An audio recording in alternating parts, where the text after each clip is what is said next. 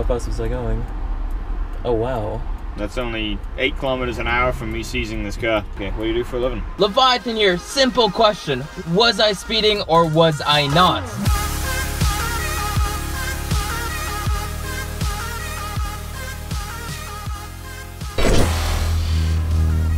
As you can tell, this is a little bit of a throwback, as I was in my Ferrari F430, but I remember this day very clearly. It was actually April 1st, the very first day I took my Ferrari out for a cruise after a long period of hibernation.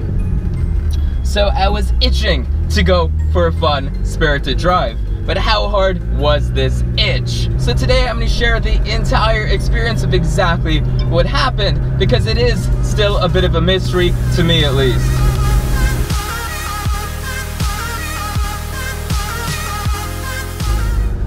The funny story is, this isn't exactly the first time I've gotten into trouble on that road.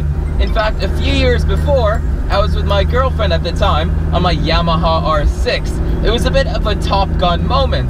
If you don't understand the reference, essentially, there were jets flying above me, there was water to my left, and there was a crowd of people to my right. So naturally, it was hard for me to resist the urge and temptation to speed.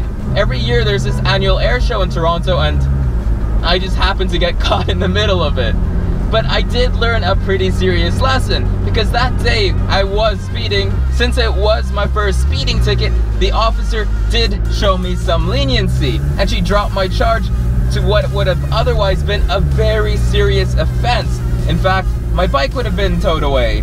I would have had lost my license for 7 days, and there's a good chance that I could have had a criminal record. And I would certainly not be driving this car today. Maybe I wouldn't even be driving. So I took that as a very serious wake-up call. There was a time where I would take excessive risks and hoon around, but now I'm very careful, because to me the consequences of just going 50 over is very, very serious. Look, in a supercar, hitting 50 over is easy. I don't even have to try, and just in a matter of seconds, I can go well over the speed limit with no drama, with no fuss. That's what these cars are designed to do. And if you do decide to venture even further, then you have a lot at risk. So anyways, back to the story, Alpha. Well, I was cruising by myself on April 1st in the Ferrari F430. The Ferrari was imported from the US, which means the speedo is in miles an hour. 40 miles an hour roughly translates to 60 kilometers an hour, which is the speed limit of that road. And as you can tell from the video, I was clearly around the 40 mile an hour zone, or the speed limit. However, I was pulled over for doing 41 kilometers over the speed limit, which is very close to the cusp of actually having my car impounded. And speaking of speeding, there's a police car right over there with a radar detector. And my question may not be that simple to answer. Was I speeding or was I obeying the law? Well, there are many things that could have happened. One, his radar gun could have been incorrectly calibrated. My speedo could have been incorrect. Or there may be scenes from that footage which I just don't have. Since I was actually unsure, I decided to take it to court, which ruled in my favor, and the charge was actually dropped. So my record is again very clean. I'm very curious to know what your thoughts are as well.